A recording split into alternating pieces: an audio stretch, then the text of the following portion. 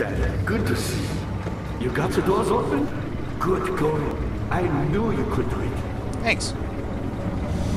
Okay, so which one should we go in?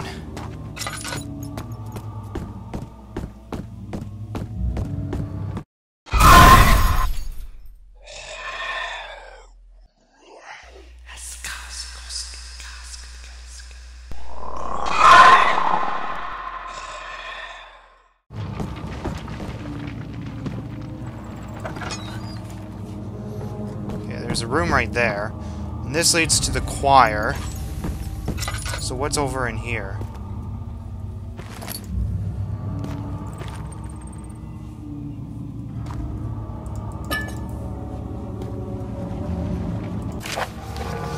So Agrippa channels Weir. Weir taunts me from the other side. I trusted him with my true reason for my efforts, and still he insists on me releasing Agrippa. How an enlightened man can show such lack of compassion in a seat of power disgusts me. I can't bring myself to part from Agrippa, as he is and has been for centuries my only link to the worlds beyond. So I'm guessing these people actually live for like more than a century. I'm guessing that's because of how deformed they are. They're actually not human, but I guess we'll find out later. Weir claims he tries his best to release me from my banishment, but that he needs me to give him Agrippa first so he too can help. If he could guarantee success, I would be happily obliged. But how am I to part from him if my return might be denied? I know what they are capable of. I have seen their deception. Optimism is a most hopeless feeling, but I must retain it. I shall prepare for his release. To release Agrippa without killing him. Weir told me to feed him a tonic from a paralyzer, vital, and tempter. The poisonous fungi should work as a paralyzer if I could find the internal gland from a large specimen. The choir seems to be a fertile grounds for this sort. I should then be able to extract its contents with the proper tools, so that's what we need to go to the choir for to get this fungi. The verti can be extracted as usual from any agonized human victim's blood. Oh great, so we have to extract more blood. I need a large amount to distill its property. Remember to collect this during the next torture session. Tempter, on the other hand, will prove more difficult. Well, that's a relief. I don't think it exists in this world. Simply writing the word with these letters looks wrong. Tempter. So if I'm saying it wrong, then there's my excuse. I believe it's a property of the secretation in the water-dwelling Karen. I think that's the water monster, I believe. I will have to address Weir with this, and he will have to supply me with a host. Also, a properly prepared well should also suffice to contain it. Okay. Let's see what this is. In court, the Order of the Black Eagle spew their politics as each other while I sit quietly in place. Willfully forgotten once in a while, someone will notice me and lose themselves in a silent cover before regaining their senses. They all know I am the end and the same Alexander who helped their fathers and grandfathers to found this great order. I have seen them take their fathers' places, and they want to grow old and pass away, while I remain the same, aged not by time, but by anguish. Wasted my lantern.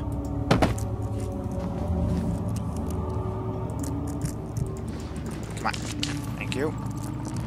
Let's see what's in here. Open up. It's been a while since we actually came across these things.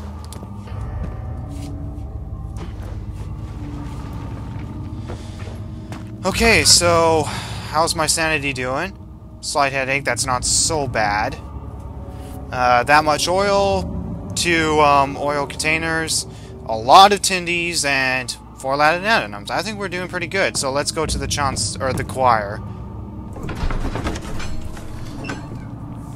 It had gone too far. The man was suffocated as he could no longer breathe properly between the lashes. Displeased, he started to look at the... I didn't read the rest! Who are you to question me? What? I was just asking why wasn't I able to not finish reading that.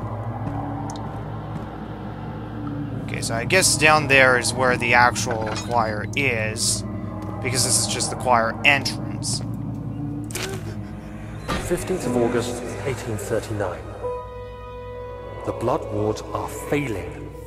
The shadow beckons, and its cry disarms my actions.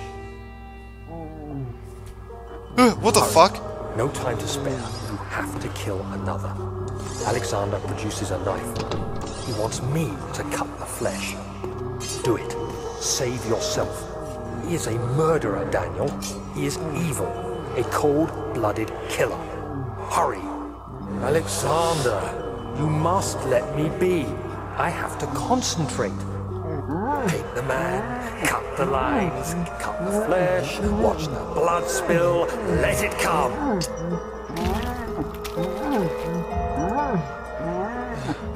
Please, I didn't do anything. Take the man, cut the lines, paint the man, cut the lines. Please, the man cries. Now you see. I did well. One life for another. You hear me, guardian of the orb? I did all this for you. Now, once more, withdraw your shadow from my domain.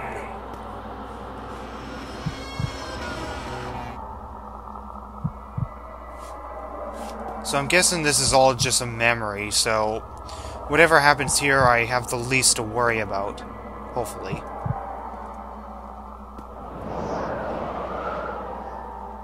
Alexander, there isn't much time. I can feel it. We must act swiftly. I will do whatever it takes.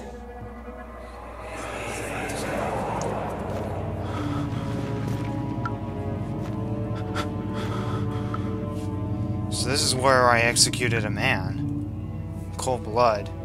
And we don't get to keep the dagger. Sucks. Oh! What the? Where did you come from? You weren't there before.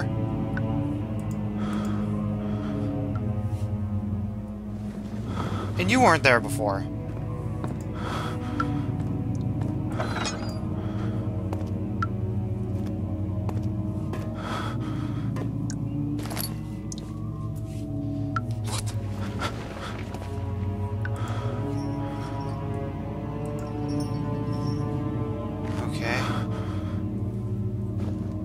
What's in the poo bucket? Nothing. Wait.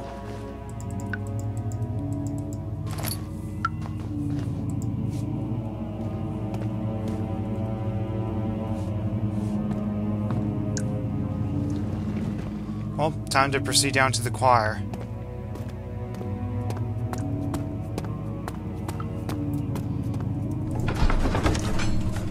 Main hall.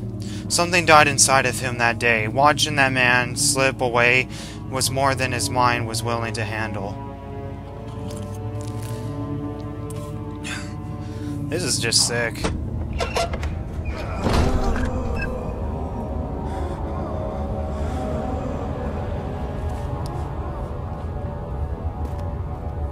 What are my intentions, Daniel?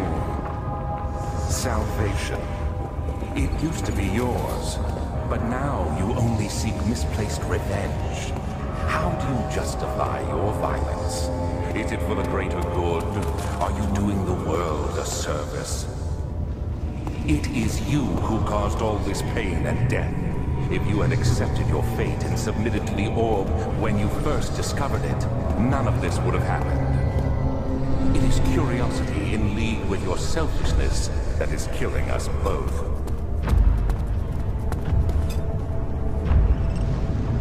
Shoot, there's a monster somewhere. Where is it?